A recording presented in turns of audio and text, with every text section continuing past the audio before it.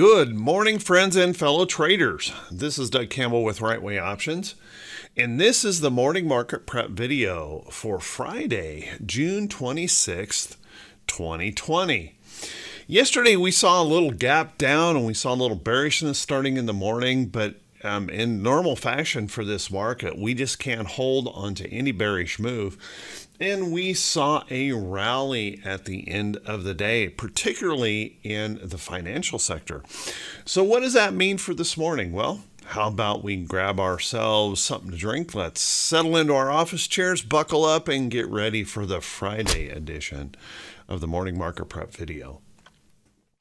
So this morning we learned last night in we had a choppy future session.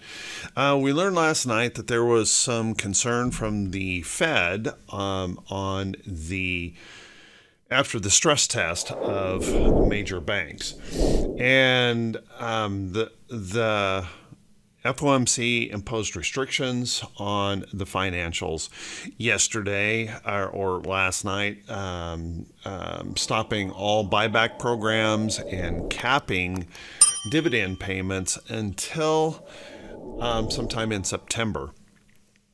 Now, what created their rally yesterday is there was discussion about suspending provisions of the Volcker rule that apparently will save the banks some money. And so we had kind of an interesting situation where a lot of the financials went up yesterday, really inspiring some buying in those. And then we got the news after the close about their stress test problems.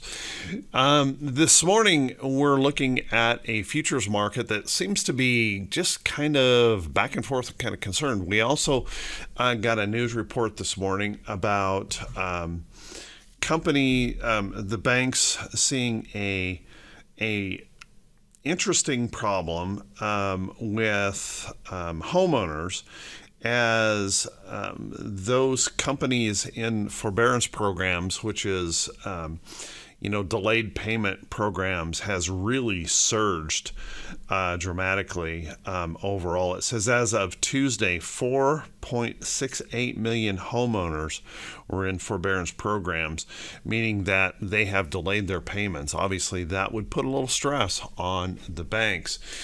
And we're looking at a futures market that's just, it's really remarkable anymore. We get jobs or unemployment numbers that are worse than expected. We get some pretty ugly numbers overall yesterday on economic reports, but we surge back. And what's been happening here lately, it just doesn't matter what the news is. Bulls are buying, and it makes me wonder how much longer that can continue. We'll talk about that as we go along here, but right now futures are mixed. We have some of the futures pushing to the upside. Right now we have the Dow futures pushing to the downside, and they've been back and forth all morning. But let's take a look at the technicals of the chart. First off, if we take a look at the diamonds right across here, and I've mentioned this several times, we have held on to the longer term uptrend in this chart. But we do have these short-term downtrends to consider. So although we saw that bullishness yesterday, we still have a downtrend that needs to be defeated overall in the chart. And if we do take a look at the moving averages here, you can see we have a clear failure of the 200-day moving average. We're struggling here. And I still think there is a high probability with the rising coronavirus cases and issues out there that we will eventually test that 50-day moving average and possibly even break it. But as we go into the end of the quarter, I think what we might be seeing is a bit of the window dressing where 401k plans and things like that are pumping money to the market and a lot of buying going on into the end of the quarter. Whether that will continue as we slip into next quarter, I don't know, but let's watch this closely. There's obviously quite a little bit of volatility in the market, and this is one of those markets that can just rip your head off if we get a short squeeze going on, or if we get those bears re-emerging and coming back, we could really see that profit taking kick in quick. So watch this closely. It could be an interesting session as we slide into this weekend. Let's take a look at the SPY. SPY is also showing that nice little uptrend hold. We're holding on to that uptrend, just kind of barely holding on to that uptrend. And we have this downtrend in play. The good news here is yesterday's move, we held that 200-day moving average. And that 50-day moving average is still rising up to try and provide some additional support. Once again, I wouldn't be at all surprised to see that 50-day moving average tested. We'll have to watch, wait, and see what happens here. But let's keep in mind that even if we do rally, we do still have these island reversal patterns up here that we need to contend with, which puts in that resistance level right across there. We have the same thing in the Dow. So watch that closely as we approach those levels, just to make sure that we don't see those bears up there in a defense pattern ready to push it back down. Let's take a look at the Qs. QQQ now. NASDAQ has just been unbelievably bullish. And if I were to measure, from our low down here and look over there on the right hand side, there's a little, on the left hand side of the chart, there's a little box that shows up. And notice right down at the bottom where it says, 327 in there. Here, let me just move this right over here to our day when we rallied. Notice that it says 000 across the bottom there. Well, if I lift up and measure up to our high point here, that's a 52% rally to that high point. 52% rally. It makes me wonder how much longer that can continue. We would expect at some point in time some kind of selling or pullback to occur in the market. And so you'll want to think about that carefully. Remember, bull runs don't last forever. And there will be, at some point in time, some selling come into this market. Watch that closely and carefully as we go along here, because it would not surprise me at any time we start to see some profit taking in some of these companies. So as our Qs continues to go up, we have a really good bullish pattern here. We held that support yesterday, and we have a bullish piercing candle pushing through. So the NASDAQ is trying to push higher, and we still have those big five really leading the way here in the market. And we're really not going to see any problem here in the NASDAQ unless we happen to pull back and fail that high right there. That will be the concern if that does occur. So watch that carefully. And then in IWM, we still have this downtrend in play in the short term and the uptrend in play in the long term. So we failed the 50-day moving average. We've failed the 200-day moving average, and we're continuing to hold in this downtrend. So essentially we have three indexes showing us short-term downtrends, and the NASDAQ doing the majority of the lifting. So I don't think we're going to have any major sell-off unless we start seeing some of those big tech firms starting to sell off. So watch it close and just be careful as we head into the weekend. Consider your risk as we head into the weekend, as we wind down this second quarter. Let's take a look at the VIX. The VIX popped up, gapped up yesterday morning, and then ended up pulling back, and we ended up resting right there about the 50-day moving average on the VIX. And we're also setting on this little bit of a price support. So we're still seeing this elevated VIX that we haven't been able to get past yet. And that should give us that little bit of warning that the VIX is poised here. It's poised here for some kind of a big move, and that could be an up move.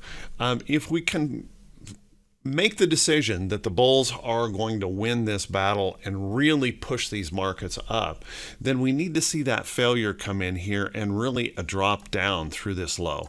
That's going to be important if we're really going to get that rally going. But right now there's this little concern here in the VIX, and that should keep everyone just on their toes, watching the price action of this market very carefully in case those bears make an attack.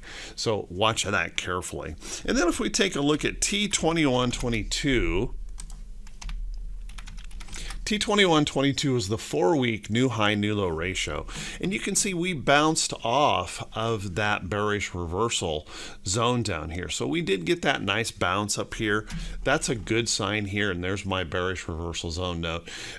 We're down here in that reversal zone and we're bouncing up.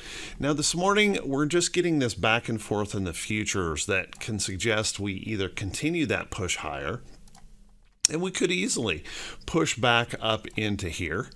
But then we want to also be watching for that possibility that maybe we maintain a little bit of this little trend in here and we reverse back down here into that area. Remember, we've got that uncertainty of the weekend and we could see some selling into the weekend. So watch that carefully. It could go either way here. We're just going to have to really stay on our toes and not be fooled by a one-day pop as we continue to stay underneath these short-term resistance levels in 3 of the indexes. Let's take a look at our economic calendar for today. And our economic calendar really doesn't have a whole lot going on today, but when there is something to make note of. Darn it, I keep picking up that window. And as you can see, we have personal incomes and outlays this morning here at 8:30. That could move us around a little bit. And the consensus on that, well, you know, anything is possible here, but you can see our consensus range is somewhere between -10 and -2.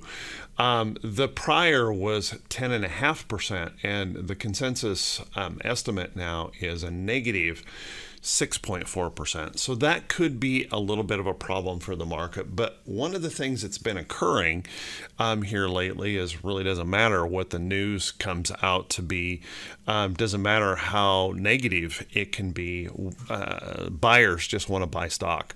And so we'll want to watch that closely and keep an eye on that. And then we also have consumer sentiment, not one of those that really moves things around all that much. And one of the things is it's been holding up really, really strong. So if we see that start to slip, that could be a little bit of a problem for the market. But as long as it holds up, I think we're in pretty good shape. On the earnings front, we have about 14 companies reporting earnings, but I got to tell you guys that there's not a whole lot in here that's really notable.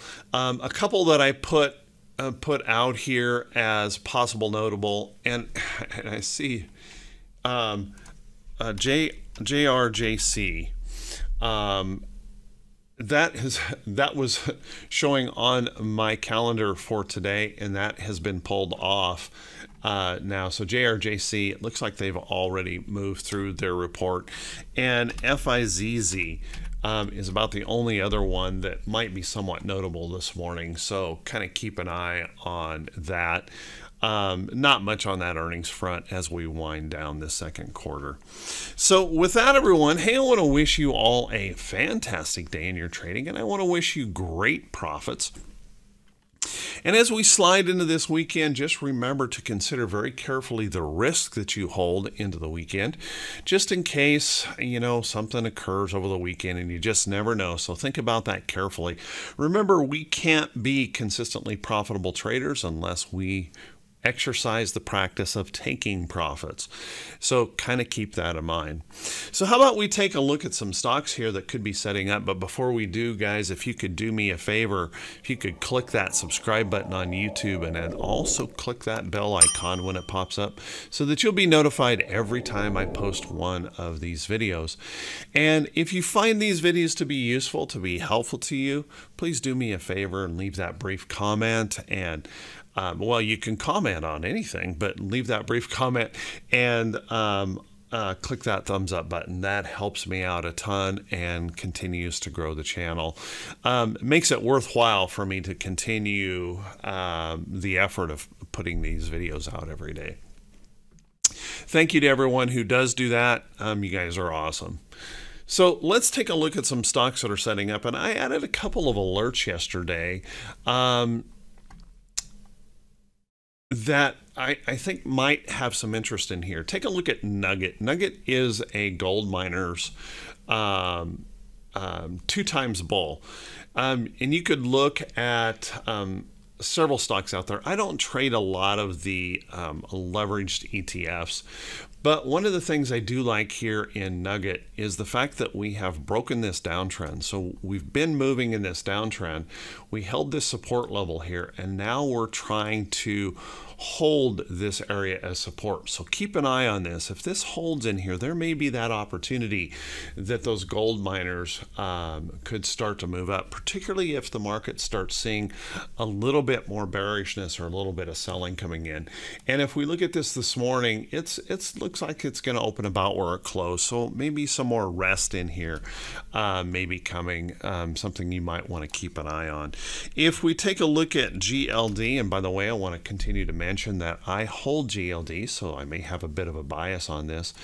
GLD continuing to hold up in here after breaking through this resistance. Again, it could be one of those safety plays if the market starts to show just a little bit of fear or concern in here. So keep an eye on that.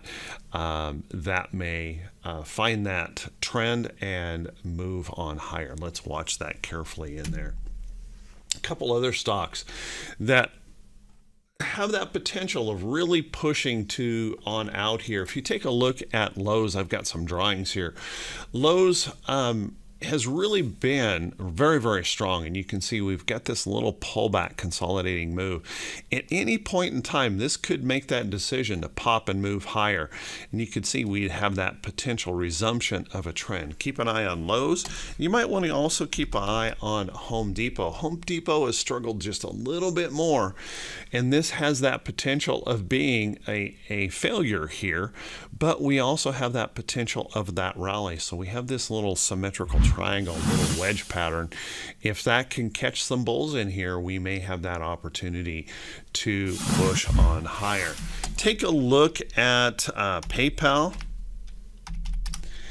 PayPal had a nice day yesterday, so this has been moving up in a trend. Got a little resting pullback. Buyer stepped up here, nice little bullish candle. If that can follow through, PayPal looking pretty good. And SQ also showing quite a lot of strength yesterday, pushing on up. So watch this right in here. If SQ can find those buyers in here, this could continue in that upside trend. Keep an eye on that. Also in the tech sector, if you want to pick up an ETF, take a look at XLK. XLK holding up strong. I've got an alert across this area.